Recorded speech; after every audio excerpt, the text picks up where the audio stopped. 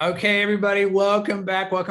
Back to A Plus Parents. And this week, I went out and I really wanted to be able to find homeschool success stories in the world, right? And so I started thinking, what would it be like to have a family and come and meet the mom and meet the kids? And I know he's not available to be part of this, or you get to meet dad too. But I went back and I started thinking about a family that I knew. And this family, the Kuykendall family, is actually really, really close to my heart because we've known each other for a really long time. And it's so great to see them. They're all grown up now and married and on college and out doing things. And so I'm going to introduce the Kuykendall family to you and their mom, Joan. And so the oldest is Anna, who's here, and Aaron and David. And David actually is in college, but Anna and Aaron are now off and married and living their own life and just doing amazing things. So first of all, you guys, it's like, how many different times did we try to get this scheduled, right?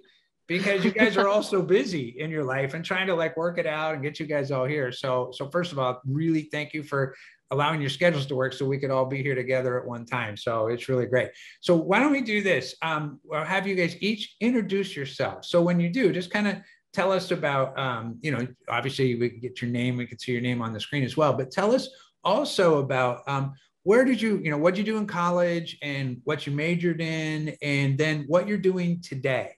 And then we're going to kind of dive back into the homeschool world, and we'll talk to your mom and get some of your mom's, what it looked like from what your view looked like and what mom's view looked like, and see where there's a match and where there may be a mismatch. So we'll kind of get all that. So Anna, as being the oldest and ladies first, why don't you just tell us a little bit about you and what you're doing today in the world? Sweet. Well, I'm Anna. I'm the oldest of the three of us. And I went to Auburn University and studied nursing there, and I graduated a couple years ago. So I'm now an ER nurse. Right now I'm on a couple of travel contracts and close to where I live. I got married about 7 months ago. So my husband and I live here in Auburn. And yeah, short snippet. That's awesome. And did you do homeschooling your whole entire life? Yes, Until kindergarten college? and graduation. Wow. That's awesome. Okay, good. Well, we're going to come back and find out more about that too. Aaron, how about you, my friend? Hi, I'm Aaron. I'm the middle child of this family. I also went to Auburn University. I studied mechanical engineering and a business minor, and then I graduated this past spring. And I got a job for a forensic engineering company where we do accident reconstruction of vehicles that have gotten into car accidents. So it's pretty cool. Get to work with 3D animations and really kind of edge technology. So that's nice. I got married also in July. So that was 3 months ago now. Yeah, life is good. I was also homeschooled the whole way through, as Anna and David as well. So that's a little bit about me.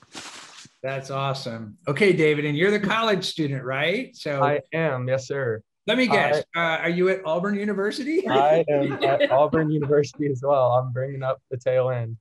I am a sophomore in biosystems engineering at Auburn, and I also was homeschooled my entire school career. And I currently am just enjoying my major, and I feel prepared for it because of homeschooling. That's awesome. Okay, Joan. So here you are. You got these three Auburn, two graduates and one in school. And, one thing I know, and you'll have to share a little more about this, these are all young people who not only have went to a major university, but got scholarships. And so when oftentimes people talk about, what it's like to be a homeschooler and that it's harder to get scholarships, but maybe not, because here they all three are, and they all got full scholarships to Auburn University, which is pretty amazing. So tell us a little bit about you, because I know you've got, not only are you married and you homeschooled three kids now that are all, grown adults and off and doing their thing, but you also have a pretty cool background in your own right before you became a mom. I do. I came to being a mom a little later in life, so I got to live a little life before I started my family adventure.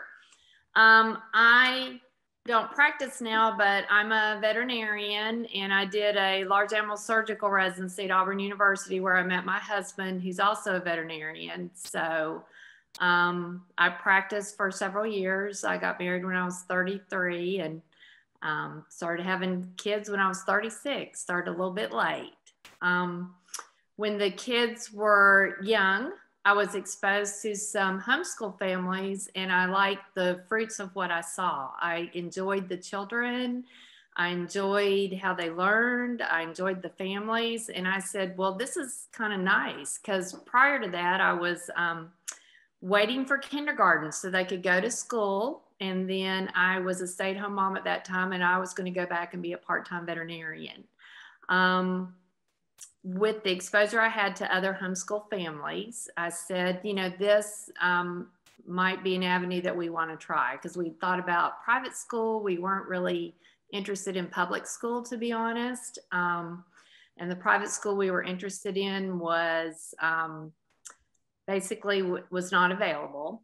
They had already filled their class. And so I said, well, let's try homeschooling for a year. And my husband and I prayed about it and said, okay. And so that's what we did for several years, is we just each year decided, is this what we're going to do?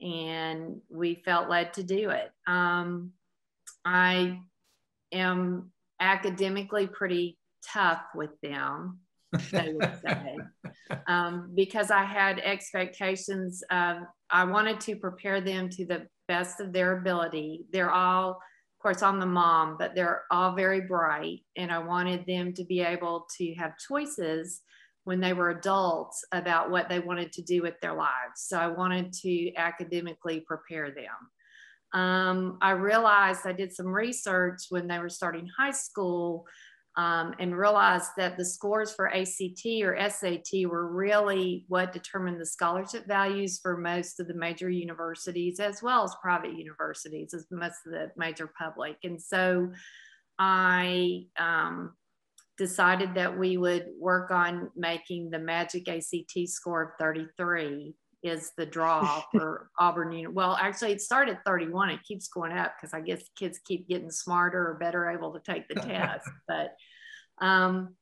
so we started with Anna, and Anna, bless her, had the brunt of everything, because she was the trial by fire where I could see how to teach. You know, we were in tears when I taught her how to read at 4.5, and we were in tears in math in first grade. And by David, I figured it out a little bit better. So he reaped the benefits of that. But for me, I would say we did a lot more hands-on, probably kindergarten through 8th grade, where it was more home-based with some co-ops that were fun and, you know, do little labs and stuff. And then by the time we got to high school, we were more involved in homeschool co-ops that had like your course, or had chemistry offered, or had an English course. And then probably midway through high school, I realized that we had the opportunity in Florida to do dual enrollment, and they do that in Alabama as well. And so I felt that as a homeschool mom, you're more of a manager in high school, I think, you know, honestly, you manage how your children, what they take. And for my children, what I did is for Anna and for Aaron, I went through all the curriculums for what their programs would be, and I backed it up to see what we needed to take for college. And then we, once again, because I'm academically a tyrant, probably, I took Anna to Auburn University in 8th grade to talk to the nursing department to see what we needed to do. And then we went back in 10th grade. She started taking classes at the community college in 10th grade. And then Aaron also did that in 10th grade. And then they also did that at Auburn when we came here. Anna was in 12th grade and Aaron was in 11th grade. So I probably answered a little bit too much for you there. Not at all. No, that's awesome. So, and it's great because, you know, you've kind of laid out, you know, when you were very hands-on when they were younger, and then when you were able to kind of step back and, you know, have other people, you know, working with them. And it's kind of funny. It's like you guys, when you came and started doing the math classes with me, it was like I was still getting my own programs developed. And so, it's which is so great that we're, that able that we're all grown up, right? So here we are. So, okay. So Anna, so you're the oldest, right? Mm-hmm. So given that mom you were the guinea pig, like you were always the oldest. So you were the first one to be like a fourth grader. And then you were the first one to be a seventh grader and the first one to be in high school, as you're in your family. So what did your typical day look like as a homeschooler? What would you say? It varied definitely throughout the stages. When we were younger, mom did a very good job of providing structure. I think that was something that was helpful too, as far as definitely like in the morning times, we weren't allowed to sleep in. I feel like people have this notion of homeschooling of like, oh, so you like go to your school in your PJs all day. I got asked that a lot growing up, but no, like we had a set time that we had to be awake by and chores, and we would normally eat breakfast together as a family. And then we would have assignments and tasks that we had to complete. Normally not as much daily, but definitely weekly. We had goals that we had to meet. And so as a result, you had to work on them every day. But it was good because we were also pretty heavily involved in sports growing up. So a lot for flexibility. If we had a big game weekend, then we would be able to work more on the front end of the week and get stuff done so that we would have less to do when we were doing games versus if we had a show week, we could spread it out a little bit more. So the days kind of fluctuated as far as that, but we had more strict kind of, I guess, goals to meet weekly. As we got older, we definitely got more of a school schedule once we started doing like dual enrollment and co-ops and stuff. I think it was like junior year, I was taking a full load of college classes and almost a full load of high school classes. So Tuesdays and Thursdays, Aaron and I would go to college together and take classes, and we'd have classes for about 9 to 3. We'd have 4 college classes on those days, but then on Mondays we had a different co-op. So we'd have the co-op from 9 to 4. And then Wednesdays we had another co-op where we took your classes there. And so we'd have classes there from, again, 9 to 3 or 9 to 4. So Fridays became like our homework days because that was our only day we didn't have things. So it varied growing up, but it also allowed for it to kind of grow and stretch with us, which I think was beneficial. That's awesome. Well, obviously it's beneficial because look at you today, right? You're college grad, ER nurse. That's totally awesome. Okay, so you've kind of like the academics are there, and mom's really kind of looked at that. And you mentioned sports, right? Which is awesome. Mm-hmm. So you guys were involved in sports, and I do remember that. So Aaron, you know, one of the things that people talk about in homeschooling is how do you get to socialize? So here you guys are super busy doing co-ops and going to college and doing all these things. So what do you think, because you got into college and now here you are and you're married. So obviously you did good in asking somebody out on a date. That obviously worked well, right? So how do you think homeschooling helped you prepare or be what you could say, like being properly socialized? Like, how do you feel like you can like participate, right? What was it like for you in your homeschool experience? Well, I feel like a lot of time people just have a misconception of what homeschooling is and think you're just like locked in a basement until the end of every day and that you haven't seen the sunlight forever and you don't get to talk to people. But honestly, like, I mean, despite the fact that we were homeschooled, like talking about all these co-ops, like some of my like really good friends I met at these, like one of my like still really good friends, he was at my wedding and we talk like weekly usually.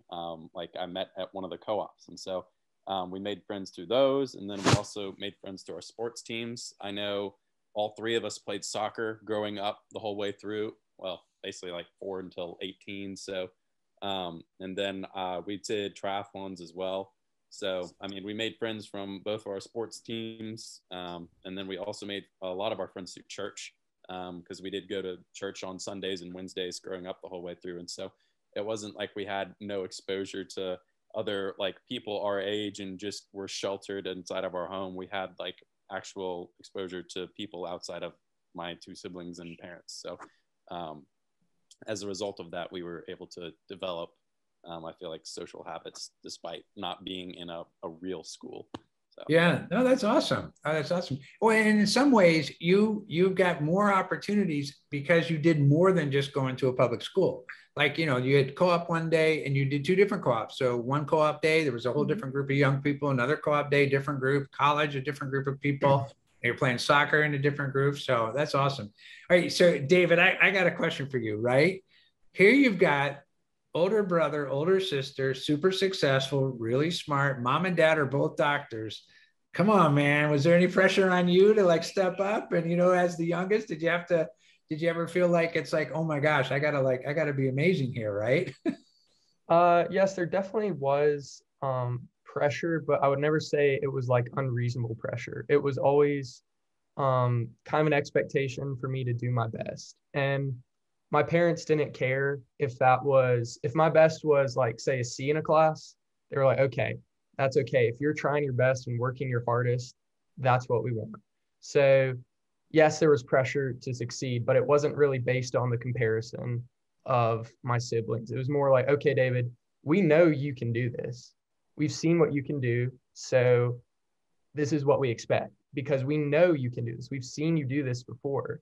So the pressure or expectations were always just based off like what I could do, not what my siblings were doing. So of course I put pressure on myself to try to beat them or do as well as them in classes. Mm-hmm. But like, it wasn't like based off of my parents. Like they always pretty much supported me, like regardless, as long as I was just doing my best. Like if they saw that I was working as hard as I could, they were like, okay, that is what we want.